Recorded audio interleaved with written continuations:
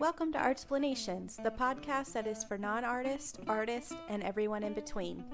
Each week, we ask a different search engine a question related to art, and then we talk about it.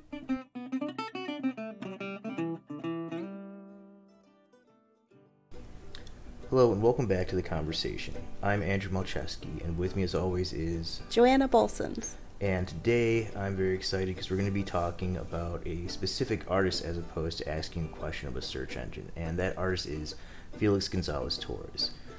I've been a big fan of Felix Gonzalez-Torres' work since I first saw one of his pieces in the Milwaukee Museum of Fine Art when I was 15.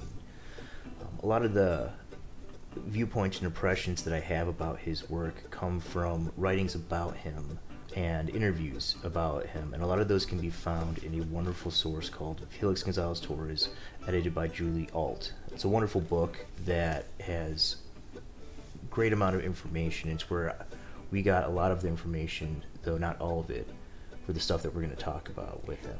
Yeah, and we'll list the book as well as other books and links to specific works we're going to talk about in our show notes, so you can hopefully find it at your local library. If not, you can maybe buy a copy and then search for the individual pieces that we'll talk about as well. So why don't you start us off by telling us a little bit about who Felix Gonzalez-Torres is and about where he came from in his life. So Felix was born in 1957 in Cuba, and in 1970 he and his sister were sent to Madrid and stayed in an orphanage until then being sent to Puerto Rico to live with an aunt and uncle in 1971. So he's in Puerto Rico in 1971, and he then graduated from the College San Jorge in 1976 in Puerto Rico, and he began studying at the University of Puerto Rico. From there, he moved to New York in 1979, where he got a fellowship to study at the Pratt Institute in Brooklyn, which honestly, that was a dream of mine. I think that's any young artist's dream, is to eventually get to Pratt. So that's amazing that he was able to accomplish that. Following Pratt, he participated in the Whitney Independent Study Program. And in that program is where he was heavily influenced by being introduced to postmodern theory. So that's where I feel like he really learned his style and learned to become the artist that we know today. Sadly, he did die from complications due to AIDS on January 9th of 1996. But that's just a short overview of where he came from. Yeah, so a lot of his work, he was an immigrant to this country, as well as being a gay man, a homosexual man in the early 90s, early 80s, which is significant because a lot of his work touches on those kind of subjects. And I'll say one of the reasons why I really like his work is because that's not all it's about. It is layered and deep, and the more you kind of dig into what you see, you find that there are multiple levels of ways of approaching and viewing it. It's very subtle. Looking at his work, you honestly don't know what you're looking at or why, and it's when you read about it and you see the subtle nuances of it, that's what I love about it.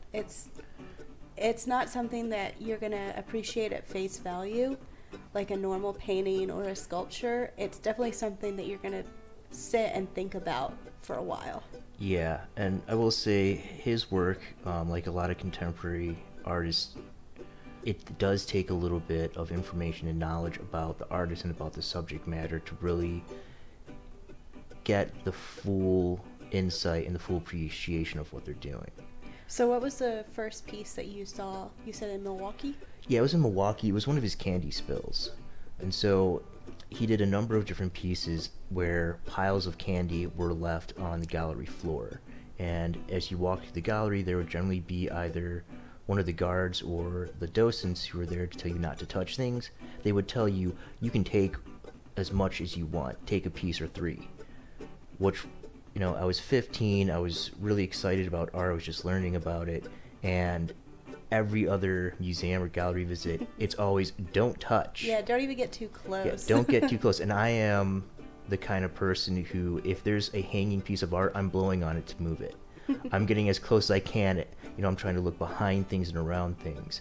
And to have someone tell me that I could touch the work, it stuck with me. And I didn't know anything else about Felix Gonzalez-Torres at that time, except that there was a pile of candy and I could take some.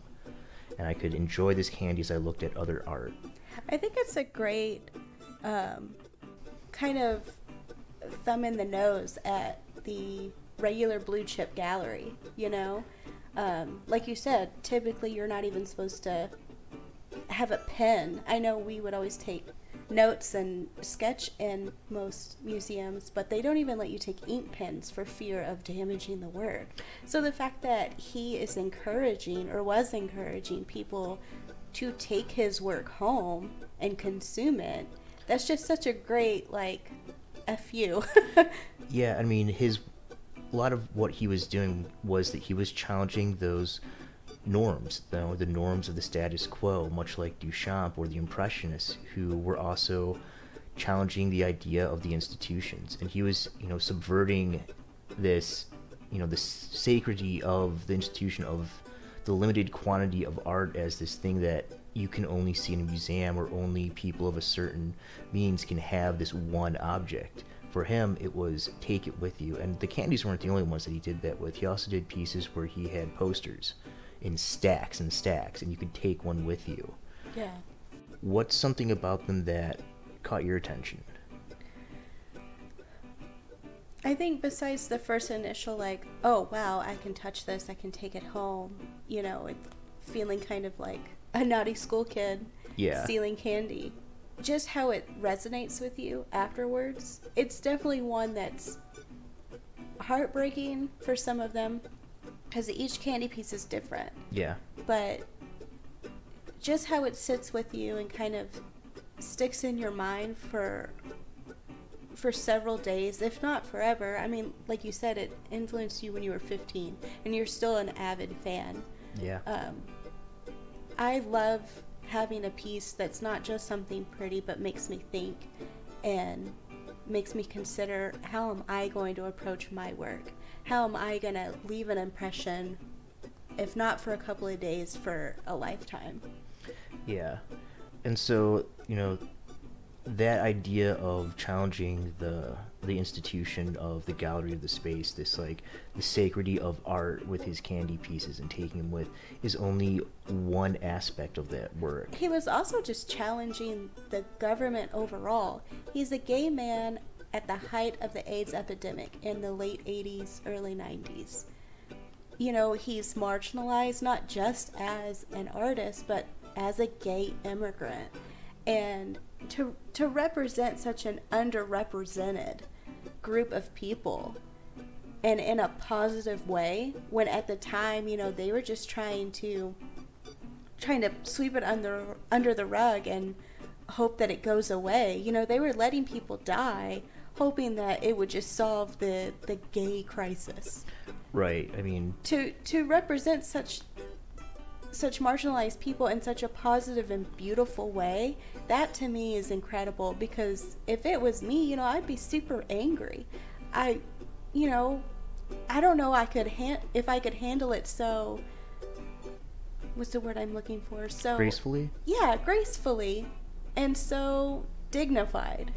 Yeah, I mean, it is something you have to remember, that at that time the government was ignoring that there even was an AIDS epidemic going on. Yeah. It was being called by conservatives gay cancer, to demonize it as this thing that if you have AIDS, you must be a homosexual and you got it from conducting immoral acts. Right. And he was making work that was confronting these issues and bringing them to the forefront of the non-gay community, because also you have to memorize, they didn't know how it was transmitted. Yeah. Because nobody was addressing it as an actual crisis. And so if you found out that someone had AIDS, you didn't know that it was sexually transmitted. You didn't know if it came from touching them, if it was airborne, sharing a glass of water. One other thing I want to say about the candy pieces is the one that he called Untitled for Ross. So in 91, his lover Ross died from AIDS. And one of the stacks of candies was 171 pounds, which was the weight of his lover, and as you take a piece of candy, it loses weight much like you would if you were an AIDS patient. Your body starts to tearize, you start to get sick, you lose weight in this sickness and eventually die. Eventually those pieces disappear. And learning about that aspect to the work is something that's also sat with me, because it's, you know, there are these it's heartbreaking, and the candies, they're, you know, depending on which piece of candies he's doing, they're brightly wrapped in colorful cellophane. They're generally, you know, a chocolate or a peppermint or a fruit flavor, something warm and bright and fun. And as you consume this, you're taking a little piece away from something that he loved, or this representation of a person who he loved. And I thought that idea, and those ideas, the layer of them, from just fighting the institution and changing the rules of it to representing, you know, this epidemic and this crisis, also this idea of loss and consumption. It's those subtle layers that, again, you don't initially see on your first glance. Right. And it's, again, one of those pieces that just stick with you. Yeah.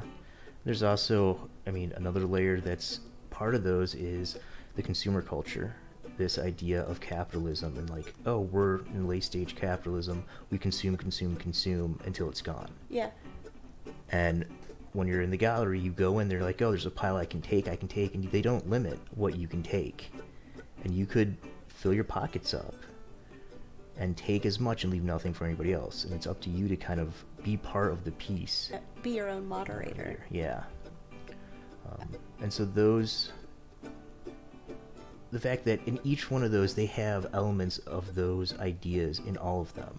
And some of them highlight one aspect more than the other, but that layer and that complexity and subtlety of making work that touches on so many different things, and things that aren't just about, you know, being an immigrant or being a homosexual or AIDS. They're bigger ideals like loss, you know, universal ideals, and that his ability to touch on all of them is one of the reasons why I'm such a big fan of his work. Let's circle back to the politics aspect that we talked about, because I really like the story of the two clocks. I think it's untitled Perfect Lovers. Yeah. Two clocks counting down. You know a little bit more about this than I do, so... I mean, so Perfect Lovers, so all of his work is untitled, and I can't remember why he chose to leave a majority of it just untitled, and then in parentheses he'll have like Perfect Lovers or For Ross or Placebo, depending on... Well, I think it draws back to that it's a universal feeling. You're going to project your own interpretation on the piece, so I think leaving it untitled lets you put your own self into the work and interpret it how you want. How he interprets it is in the parentheses. I think that's my interpretation of it. No, I think that's an excellent interpretation. I know one of the interviews I read of him, he actually speaks to why he leaves them untitled, and it's close to that. Oh, okay. But in Perfect Lovers, it's two mechanical clocks that you could find in Walmart, and they are set to the exact hour, minute, and second, and put so that they are just barely touching, side by side. And then they run down, and eventually one will stop as the other one keeps going, because they are imperfect in how much battery power is in them. And it's a comment on that idea of like perfect lovers, but eventually one of them is going to fall out of sync, one of them is going to stop completely, and the other one's going to still go. And you don't know when it's going to happen, you don't know how long it's going to take, but you know eventually it is going to happen. And that kind of poignant message about mortality, especially considering the fact that he was dealing with that same idea of mortality with Ross. Ross, yeah. It's, again, heartbreaking, but it's so well done and so well represented that, you know, you can't say, oh, well, this is just homoerotic art or whatever, because I know a lot of politicians were trying to deem them immoral and kind of shoo them away from being represented. So it was when you had a show at the Hirshhorn with Senator Stevens, who was, in one of his interviews, Felix Gonzalez-Torres said he was one of the most homophobic anti-art senators, and that he was looking for, he was looking for butt plugs and dildos and like BDSM stuff, and like, oh, look at this homoerotic art, this is an art, this is pornography. And he had been making this case, and that's one of the things that Torres did, not just about making, work as a homosexual, but he completely made stuff that was against the norms in every aspect of the way that he was doing stuff. It wasn't that he was making gay art, but he was making his kind of art. He was making just art. It was art. It was a comment on gay culture or things like that. So let me give a short definition of what postmodernism is, because Felix was heavily influenced by it, and it's obvious in his work that he was a postmodernist. So postmodernism postmodernists believe that the idea that reality is not mirrored by our understanding, but constructed by individuals finding their own reality. And I'll put a link to a great postmodernism book that we have and that I read through to prepare for this episode. So to kind of break that down, postmodernists don't believe that they should represent reality at face value. So they're not going to paint, a landscape of their backyard. They're going to take their reality, take their own interpretation of it, and their individual point of view, and then present it to a viewer. So Felix was doing that in a very subtle, basic human way to present it to a universal audience so that anybody could understand it. Yeah, absolutely. The idea of the two clocks, it's a piece that's about mortality. And you look at it and you're like, two clocks running down, it makes sense. You get the concept and what he's talking about immediately, and it's... Or even not mortality, again, it's your own interpretation. Yeah. And he leaves things untitled to have your own interpretation, project your own interpretation on it. So it might mean immortality for him, but for somebody, stuck in a cubicle in a dead-end job, it's just time wasted. Yeah. Wasted years on a job you hate when you could be doing something else. There's so many different ways to look at it, which is great. Yeah, and I think that's one of the things with postmodern art, is that it does leave flexibility for interpretation from the viewer. When we talked about what is art, one of the things we talked about was that there is the artist, there's the viewer, and then there's the person who is generally curating the show or the artwork in a certain way, and leaving room for the viewer to have the interpretation, I think is one of the strong points of the postmodernist movement. Postmodernists, which I also really enjoyed reading about, they're extremely critical of any kind of...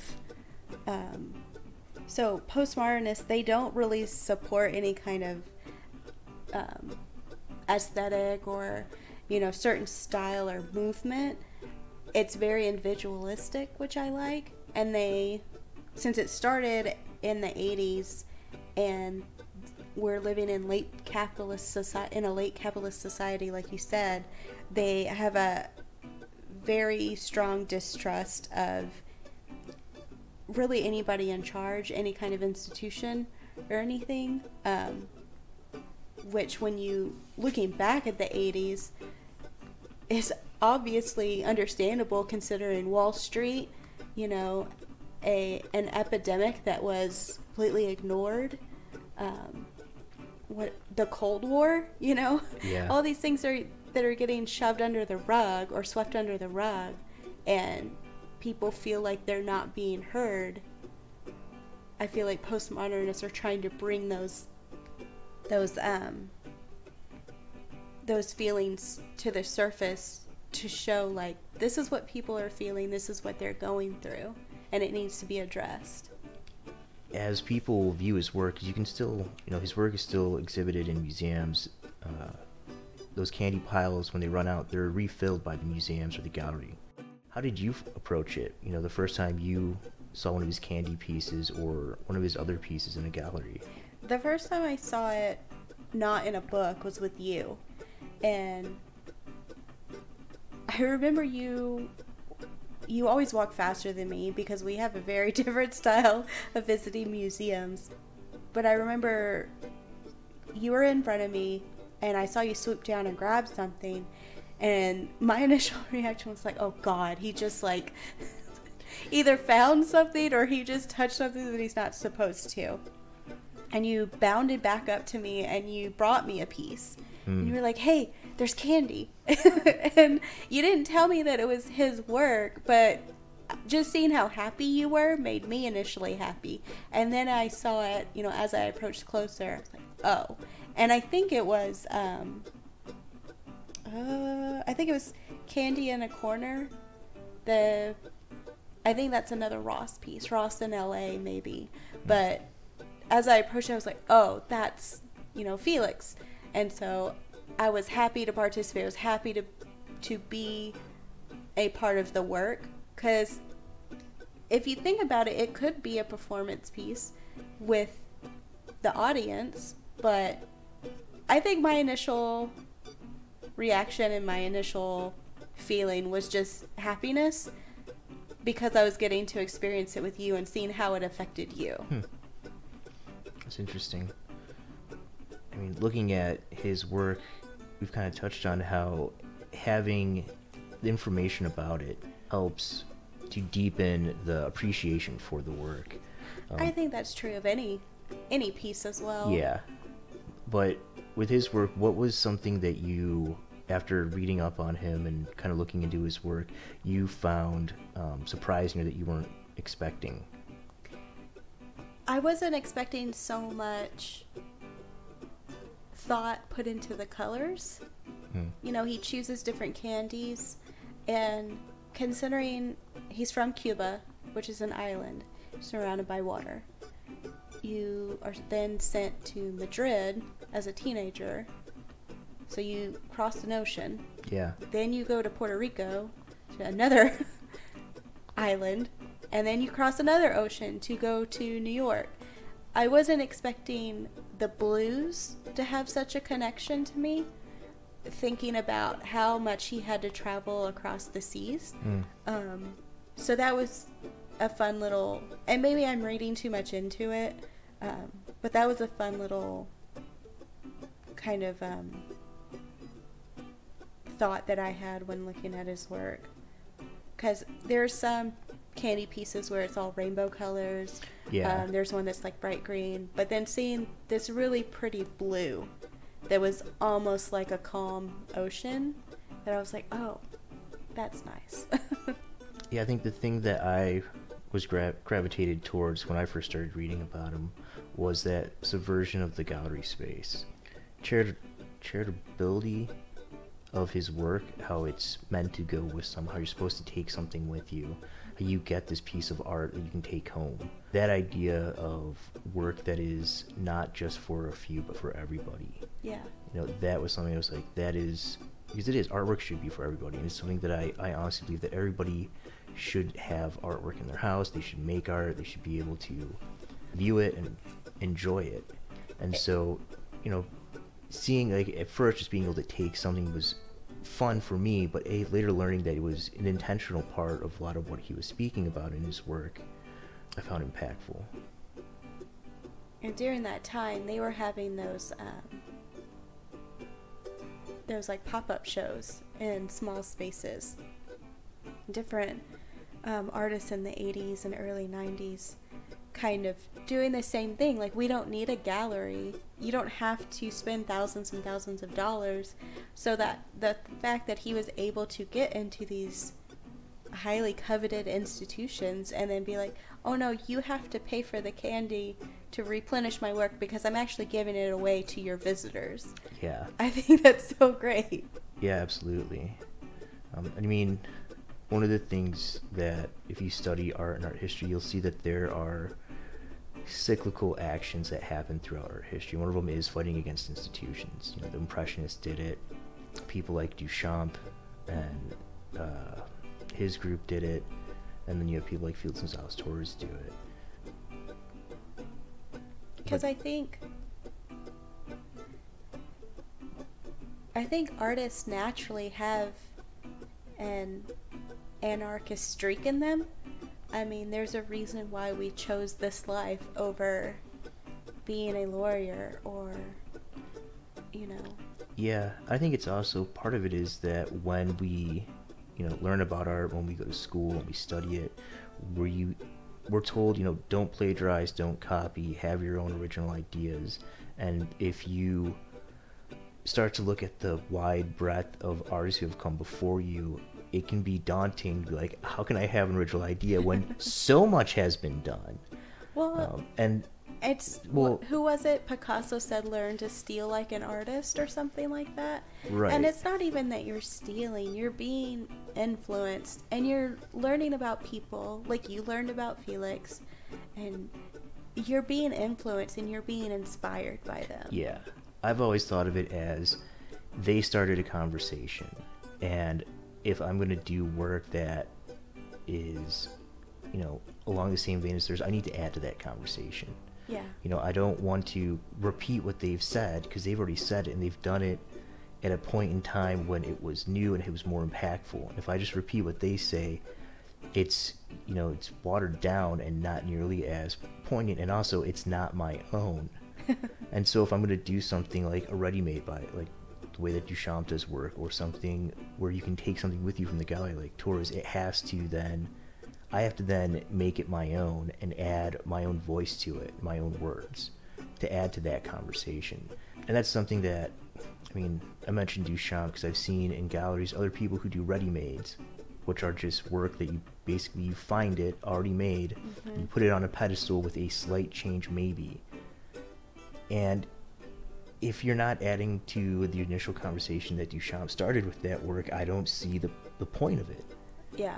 And I think, you know, that's one of the reasons why artists, I think the institution of art eventually gets to a point where people rail against what is being shown, and they're like, my work doesn't have a voice in the institution because I'm pushing the boundaries. I'm thinking of how to make what has come before me my own. But it's not, you know, that stuff that's selling. It's not the stuff that everybody wants to see. And so you have to kind of go outside the box. I also think that they're thinking of it from a marketable stance or from a preservation stance. You know, they're having to look over years of work. You know, Yeah. you take a decade at a time. They're having to look at 10 years worth of work for a decade. And they're having to decide what is worthy of being representative and indicative of that decade. Yeah. That's an impossible task. And so, and then on top of that, what's going to sell? What's going to help propel this institution forward and keep us standing? That's heavy stuff, and people are going to be left behind, and people aren't going to be represented, and so they're going to shake things up. They're going to say, no, you've ignored this for too long. You know, it's just like women in the gallery. There's, 80% of the paintings hung in the Met are nude women, but only 3% of the actual artists are female. You know, you're going to say, no, this has gone on for too long. You need to have more representation. And I think it's just, like you said, a cyclical thing. Yeah. Every so often, it's going to have to happen. And it's great that it does, because who wants to remain the same? Right. It pushes, you know, it pushes art and artists forward. It pushes ideals and cultural identities forward so that you can change. You can recognize where there are things that, you know, need to change. You look at things like Orientalism and the Orientalist art of the 18th and 19th century. That appropriation of that culture for the people who colonized that area, like, we look on it now and we go, yeah, clearly that is not the right thing to do. You shouldn't do it that way. However, those works of art have a place in history, and they remind us that we need to be better and we need to approach other cultures in a different way. And because of those works, they have helped you change kind of the way that we as artists and creators think about what we do. And you can see if you watch YouTube or podcasts with just, other creative people, they're more mindful about when they use other cultural tropes and they aren't from those cultures. I do play a lot of like D&D and listen to those kind of podcasts, and there are a lot of stereotypical transfers from like Asian culture to this fantasy race, or Native American culture to this fantasy race, that you start to see authors and other artists really start to be like, well, maybe we shouldn't represent them in this one-to-one kind of manner. Yeah. Well, if you look back on early American art, you have the quote-unquote noble savage. Yeah. We would never do that now. Yeah. Well, we would try not to. Some would. But just that idea of, okay, this is what used to happen. Let's do better. Let's be better. And let's move forward. Yeah. And I think, Felix Gonzalez-Torres, his work,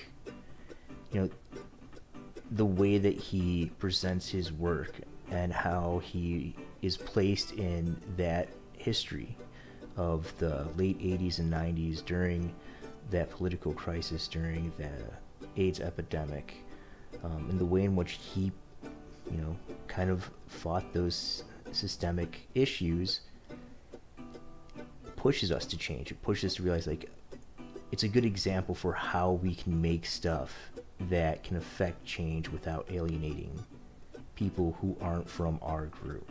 Yeah. Because that's really it. It's not that you're different or that they're different. It's the fact that you're just not listening and that you're just not understanding. Yeah. And I like how you use the term conversation. If you just have a conversation, the differences fall away. And you realize you have universal struggles, you have universal joys. Yeah. And just like with his work, his perspective is his own.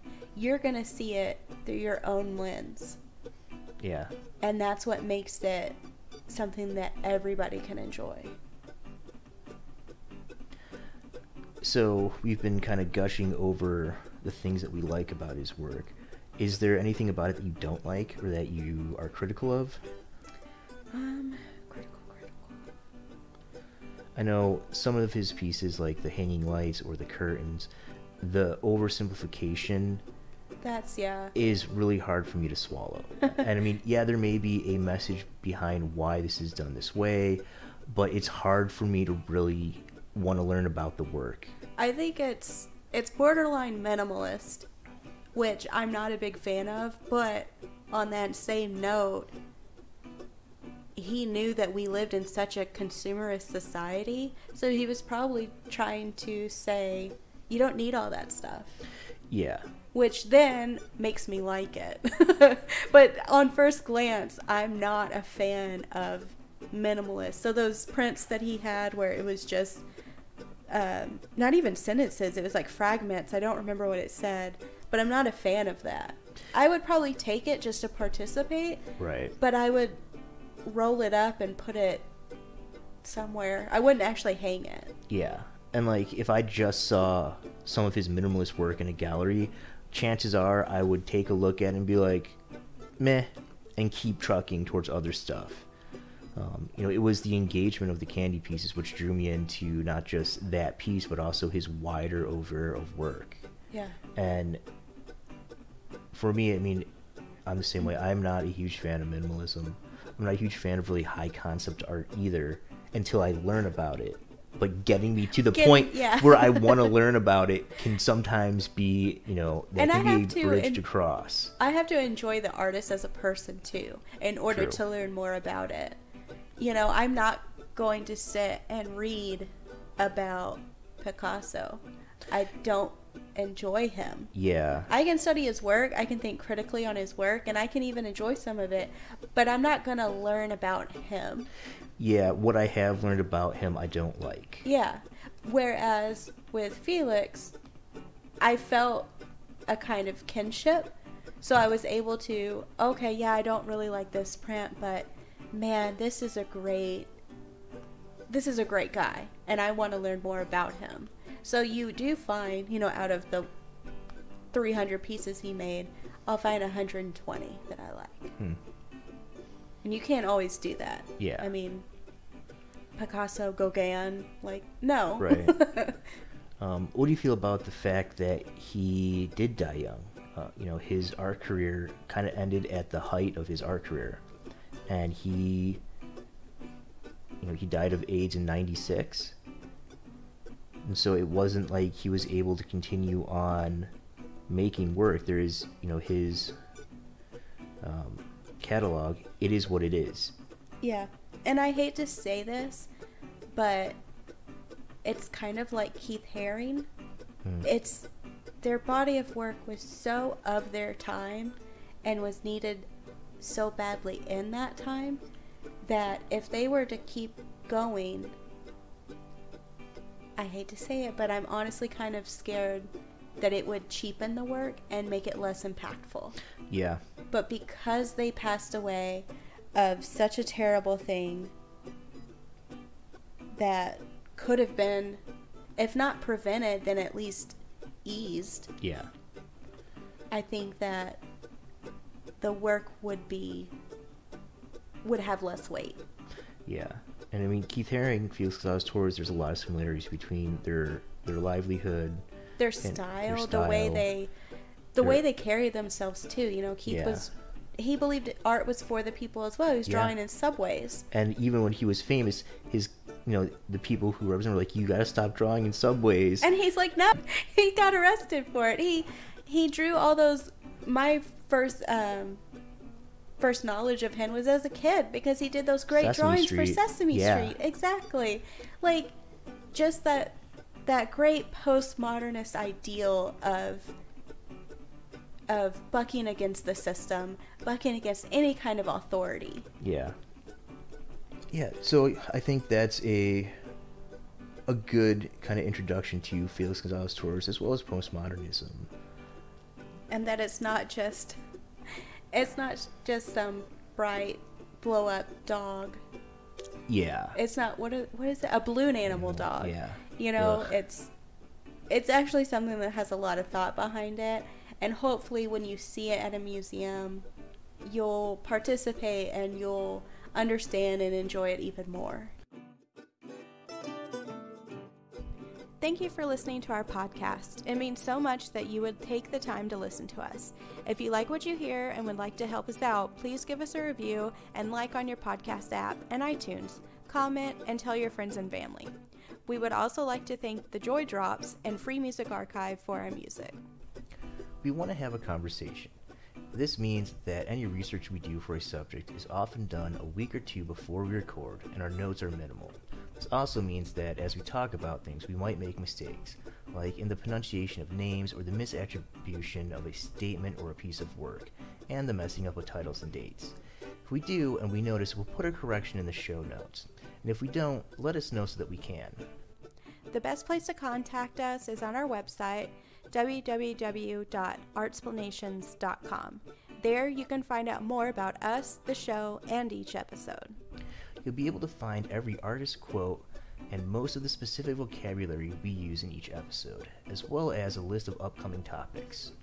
We invite you to join the conversation, so please let us know what you think. If you have suggestions or topics for discussion, you can let us know at our website, www.art-splanations.com. If you are curious about our artwork, the best place to find it is on our Instagrams. I'm at Andrew Malczewski. That's at AndrewMalczewski. And I'm at joanna.bolsons.artist. That's JOANNA.BOLSINS.ARTIST. These links and others can be found on the Art-splanation website. That's www.art-splanations.com. www.artsplanation.com.